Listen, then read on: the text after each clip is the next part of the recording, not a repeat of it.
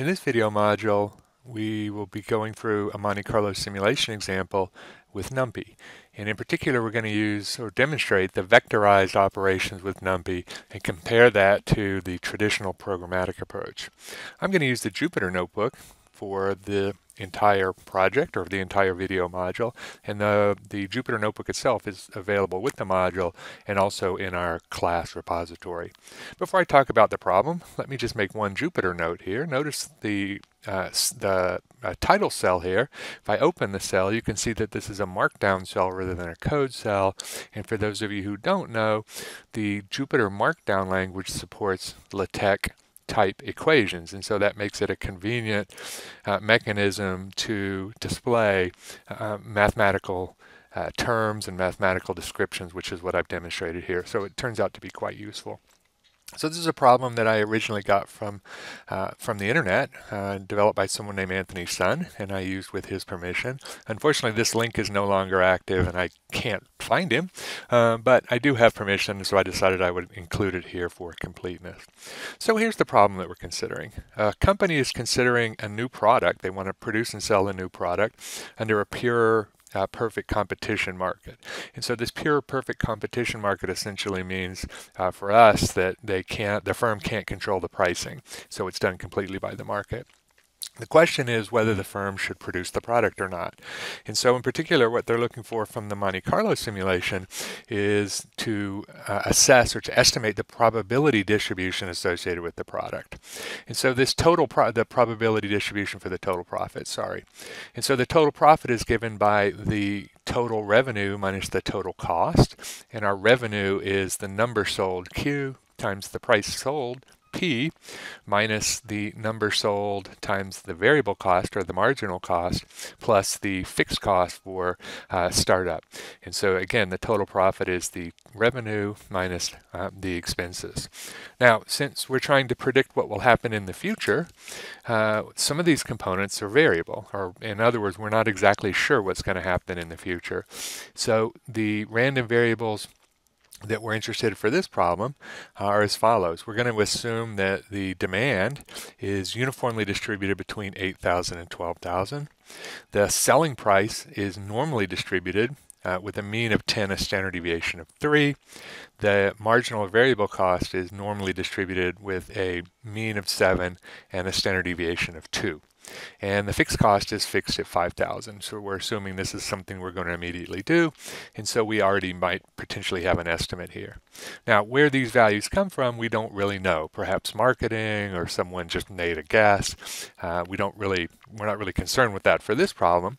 What we'd like to do is to use Monte Carlo simulation to predict what would happen if the firm were to do this product. So the traditional Monte Carlo approach would be to set up a sampling procedure where I sample a Q, I sample a P, I sample a V, and then I compute total profit. And that computation becomes one replication of our simulation, or one potential outcome.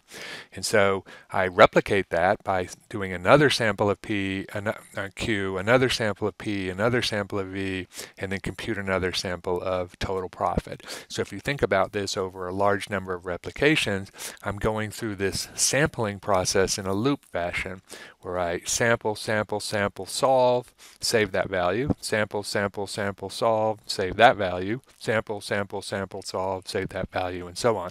And so that would be the traditional approach that we would take.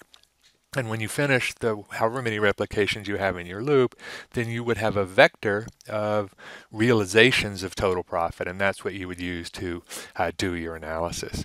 And so we're going to do that same thing, but we're going to use NumPy, and we're going to do it in a vectorized fashion and show how simple that actually is. So let's import NumPy and import matplotlib, and you can see the simple vector version of our code here. It's pretty short. We set the number of observations, and if you have done Monte Carlo simulation or any kind of simulation, you know that the bigger this number is, the better your results are going to be. And it can be difficult to decide how big this number should be. That's not really the focus of this video, so we're just going to leave it at this value.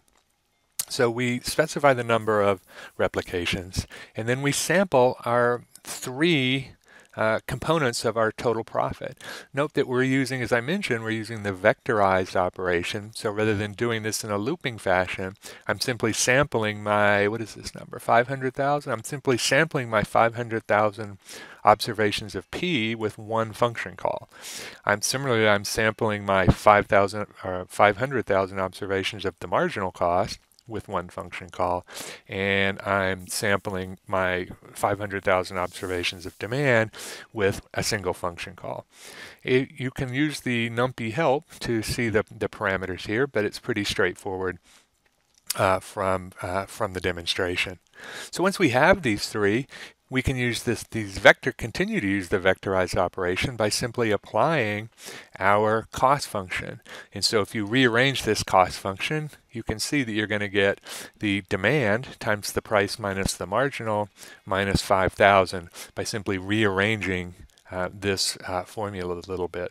And then what we get in TP will then be a vector of 500,000 observations, which I simply plot the expected value and then use matplotlib to show an example. So let's just do that. You can see that our expected value is 25,072.02, and here is a histogram of our estimate of the distribution of total profit. Note that, as I said, if I were to increase this number, let's double it, so now we have 1,000,000, and we run, and it still runs very quickly, right? So we have 1,000,000 replications, and now we have our new updated cost. And note that we get this speed, this run speed, is caused or is a result of using this vectorized arithmetic. And that if you actually did the looping method, you would see a significant slowdown in the operation. The other thing I did is I did some descriptive statistics so that we could get some more information about our problem. So our estimated profit, of course, is the same. I just reprinted it. We also have the standard deviation, the 25th and 75th percentiles, which we would think of as risk parameters for this type of decision. And then finally, I also computed two probabilities: the probability of losing money, in other words, the area to the left of 0 here, which is 0.245, and the probability of making more than 100,000, which you can see 100,000 right here, so that's pretty small. As you see right here is a little over 2.2%. And so we can see that I use the standard NumPy functions for mean, standard deviation, percentile, and then I use the sum divided by the number of observation to estimate those probabilities. But right here, I'm also using a conditional. So I'm creating a mask. Total profit has to be less than 0. And so this mask will pull off just those values of total profit that meet this condition of being less than 0, and then sum will count those, because what's the resulting values here will just be a true false. So let's take a look at that one time here, because we haven't really done much of that yet. So let's just look at this one little component here saying TP less than 0. But before I do that, I'm going to just reduce the number of samples a lot so that we don't get such a big vector. Good thing I remembered that before I actually did it. So we just cut down to 100, and now I'm going to look at those values here, and I'm going to look at this relationship right here. Look at this little expression right here. See TP less than 0. And when I execute, you can see that what we end up with is a Boolean array again, by definition, a Boolean array has true-false values, and what this array is the length of the number of observations, so in our case 100, and the true values are those replication components where the total profit was less than 0. And so you can see we do the same thing if total profit greater than 100,000. We might have none of those in this case. I'm sorry, that's less than 100,000.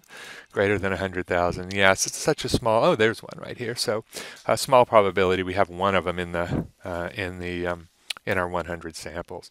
So you can see. Let me get rid of this guy. Go back and change it back to our big number, and execute for my 1,000,000 observations. Look at these one more time, and now you can see the results and see how we use the Boolean vectors to simply compute that probability, or estimate that probability, I should say. So for this problem, that's it. That's our entire Monte Carlo simulation. It was very simple. Again, supported by this vectorized arithmetic to generate the samples and generate them quickly. And then the Boolean mass here greatly simplified this process of estimating these probabilities. One thing that you should also try here on your own is use this same code or use similar code to look at the probability distributions associated with our three random variables, and you can see the normal distributions for the price and marginal and the demand. Just something you can experiment with. So the last thing I did in this module is I want to show one thing here. Suppose that we wanted to aggregate the individual arrays into a single experiment. So if you go back and look at how we did this, we generated a price array, we generated a marginal array, a demand array, and a total profit array. So we have 4 different arrays that store the pertinent values for the simulation run. And so what I demonstrate here is let's create a single NumPy array that has the columns associated with the individual arrays. And so we do this by creating 4 single column arrays. So I have to use the reshape function on my price, marginal, demand, and total profit, and then I just show them here. So you can see that we have a 1 million row, 1 column, 1 million row, 1 column, 1 million row, 1 column, 1 million row, 1 column. Let me come back to this one here in just a second. And then we can use the concatenate operation to concatenate the 4 vectors into one NumPy array, and then I just show the NumPy shape here. And then if I want, say for example, to use the aggregation function to get the mean value of each variable, you can see that it's really simple for me to do that. And here's my mean profit. And so this one, let's see what's the sequence that I did here. So this is the price, and so we expect that to be around 10, which it is. The marginal cost we expect to be around 7, which it is, and the demand we expect to be somewhere around 10, between 8,000 and 12,000. So the mean is going to be 10,000, which of course it is. And so I simply did this to demonstrate how simple it is if we wanted to have a single array that represented the entire expression. That represented the entire simulation experiment. Now back to this one cell that I'll just mention and have you look at on your own, is that I used the reshape function here so that I could reshape our one-dimensional arrays so that I could then use the concatenation. This is the second method that uses the new axis feature, the new axis attribute to achieve the same thing. So this is something that you can look at on your own. And so that completes this video module.